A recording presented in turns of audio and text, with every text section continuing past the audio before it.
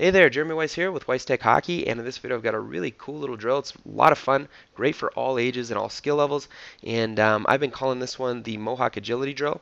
It's actually a drill I picked up off the Power Edge Pro website. If you aren't familiar with the Power Edge Pro, it's a really cool hockey training aid. You can use it on or off the ice. I'm not affiliated with them in any way, but if you want to, you can go check them out at poweredgepro.com. And anyways, they've got some cool drills.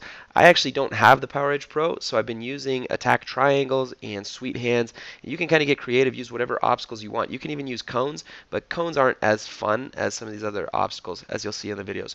So anyways, let me show you how this drill works, and then what I'm going to do is actually link to some of the other videos of this drill in action. That way you can see what it looks like. So the drill itself, really simple. As you can see, we've got a Power Edge Pro, or let's just call it attack triangle because that's what I've been using. So 3 attack triangles, one here facing out, one here facing in, and then one facing the lineup. You've got the lineup starting at the hash marks, and on a real life surface, obviously you'll have more room than on this diagram. This is a great drill for station work, and as you can see, we've got the net pulled over, so you'll have a goalie in the net, and you can do multiple stations, or you can just run this same drill in all 4 corners using 4 nets, however you want to do this. So here's what the drill looks like. First player in line with the puck comes up, puts a move on the attack triangle, and then comes down.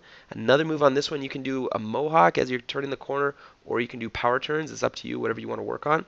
But put another move down here, then come up around, another move, and either a Mohawk again or a power turn, and then come right in and take a quick shot. And that's it. Like I said, the drill is really simple, but it's a lot of fun, and you can get really creative with putting moves on the attack triangles or on the sweet hands or whatever. So that's the Mohawk Agility Drill, and I'll go ahead and put in the description the links to to the other videos of this drill in action. So make sure you check those out as well.